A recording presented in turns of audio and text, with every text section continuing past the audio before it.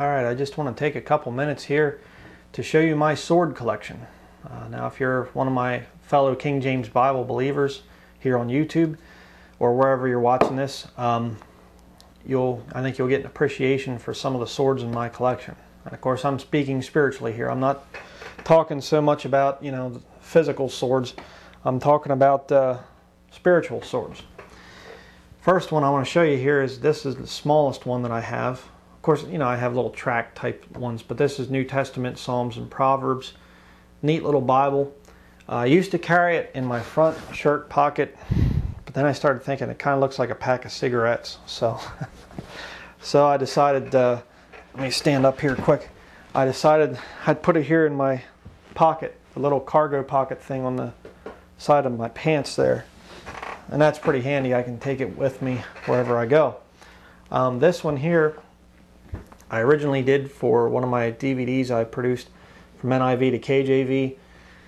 And because it looks so much like the NIV that I used for 15 years, I put this sticker on it. So this is the one I use down here in the studio whenever I'm making videos.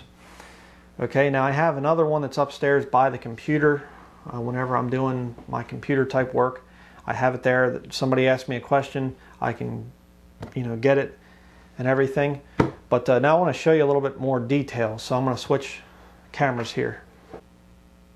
Alright, here again you can see the one that I put this sticker on. It's one I use down here. This one is the one that I use. This is a Cambridge. It's got the wide margins and everything. And this one, you can see I have it all marked up. See, it's not an idol to me because you would never write on your idol. So it's not an idol. This is just my main Bible that I use to preach from and everything. But it's nice too because it has all this note paper in the back here. You can fill it up with tons of notes. Really nice Bible. I kind of wish I would have. I know Brother Brian McClurg there, he has a lot of videos about the Bearing Precious Seed Bibles, and I kind of wish I would have spent my money on one of those. But nevertheless, still a good Bible. This one here, I just got not too long ago, the Ruckman Reference Bible. Just a great work. Dr. Ruckman's really a blessing. He really answers a lot of questions that most preachers are afraid to talk about. And he has just a wealth of information in here. I highly recommend this thing if you're new as a Christian, if you're young. And I mean, just the appendix section has just some really interesting stuff in it. Very, very good Bible.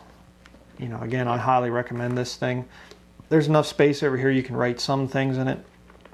I just have this one mainly as a reference Bible right now. I'm not really marking it up. Then I have this little one here. This is nice. I can take this on trips or whatever.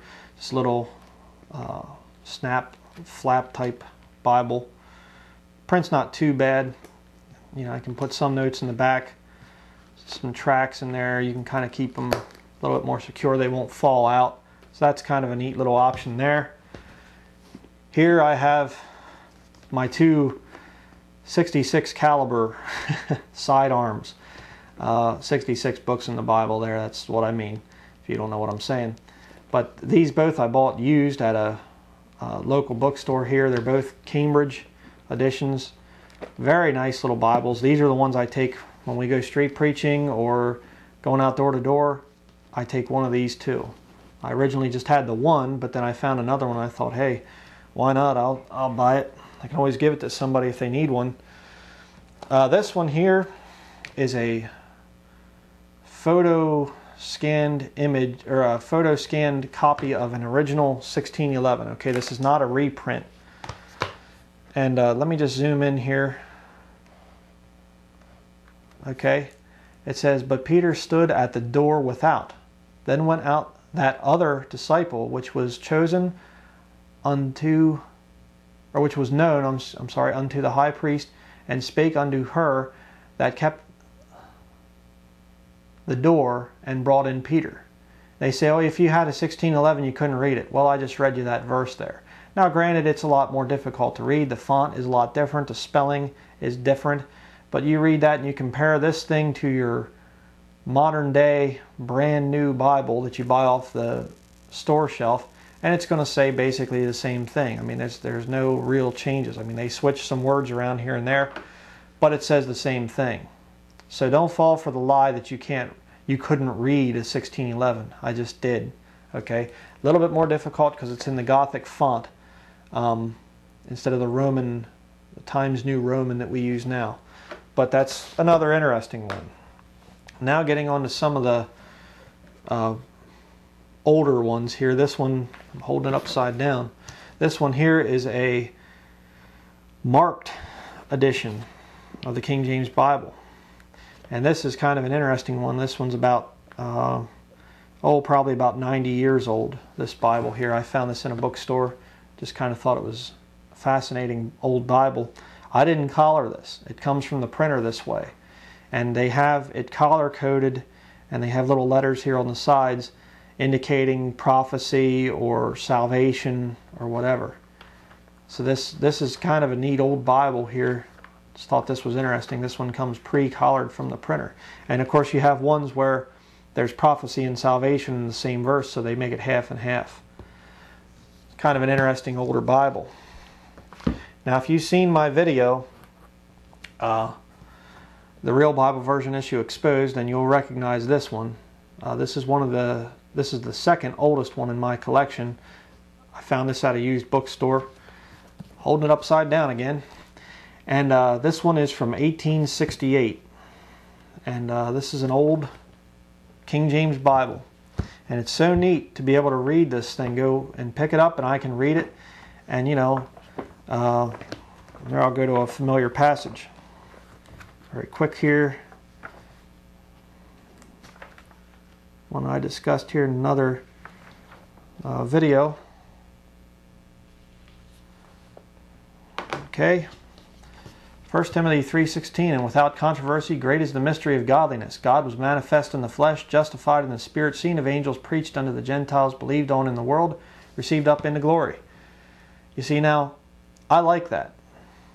I like being able to go back to basically when the Civil War was I guess over, and right after the Civil War, and this was some Christian's Bible, and it reads the same as my modern day King James Bible. I like that. I like to have some antiquity to my faith. I wouldn't want to use these new versions that don't go back, 40, 50 years. Okay? Actually, they do go back. They go back to the Jesuit Stewie Reams Bible of 1610. So this is one of my favorite Bibles right here. Just a neat old Bible. But now I want to show you the big one. This is the oldest Bible in my collection. Right here. This was given to me by a pastor friend. This thing is almost 200 years old now. And this is a large, there's the spine. Unfortunately, it's kind of rough shape, being as old as it is.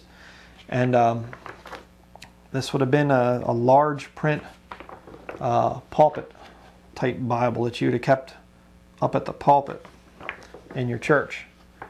But just a beautiful old King James Bible. Again, I can read through here and it says the exact same thing that my modern King James Bible says. Okay, my brand new, just printed hot off the press King James Bible reads the same as this.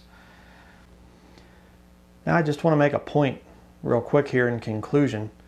Another one of the attacks that you'll hear against the King James Version is that Erasmus only had a few late manuscripts to make his first editions of the Textus Receptus. Well, what later became the Textus Receptus.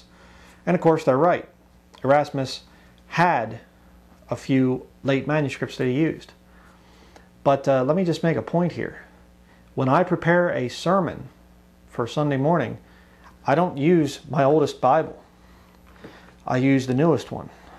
Okay? This one here is the one that I purchased only a few years back. Why would I have to go back to the one here that's the oldest and falling apart?